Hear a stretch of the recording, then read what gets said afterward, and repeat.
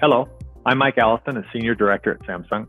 Today I'm going to talk to you about the NVM Command Set and how this command set has changed with the new NVMe 2.0 specifications release.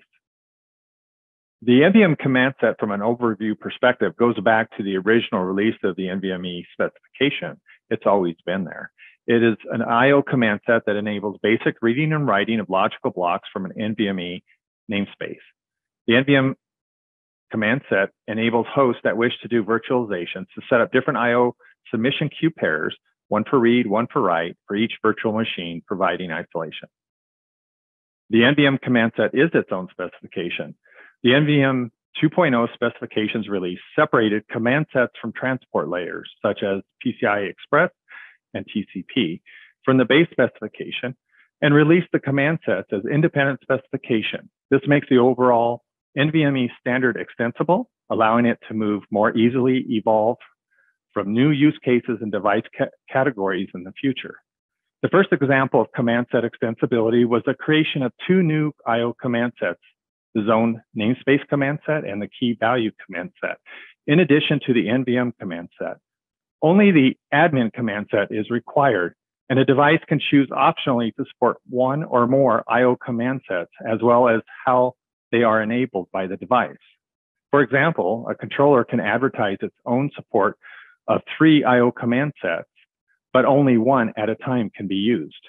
Or it could advertise it supports 3 I/O command sets and allows only 2 to be used at a time. The host can then select which combination, as advertised by that controller, it wants to use. As one member of the I/O command set category, the NVM command set is optional. However, the majority of NVMe devices use it, and we expect this to continue in the case of the NVMe technology ecosystem. There are new features added to the NVM command set specification that help address certain use cases. One new feature is the extension of protection information. We've added the ability to create a larger protection information format to provide a 64-bit and a 32-bit CRC for logical blocks that are 4 kilobytes or larger in size. This creates better reliability during the transfer and storage of data for the host. The copy command is another feature added, which saves transfer time for the host. Typically, if a host wanted to copy data from one location to another within a namespace, the host would have to execute a read operation to transfer that data to host memory and then write it back to the namespace. This transfer from device to host back to the device is unnecessary overhead.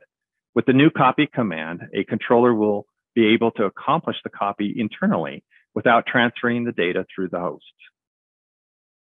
The NVM command set applies to logical block-based storage and is thus the most generally used command set.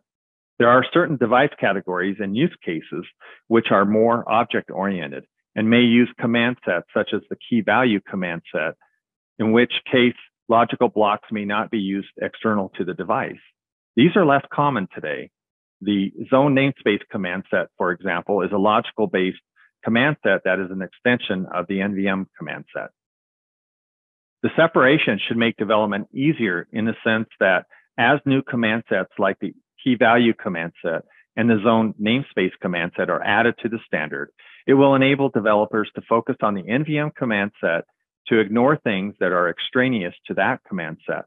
The same argument applies to the fact that the transport specifications have been separated out into separate specifications. The goal of the refactoring done in NVMe 2.0 release was to modularize the standard, enabling it to be extended and enabling developers to focus more easily on those parts of the standard which affect their use case or device.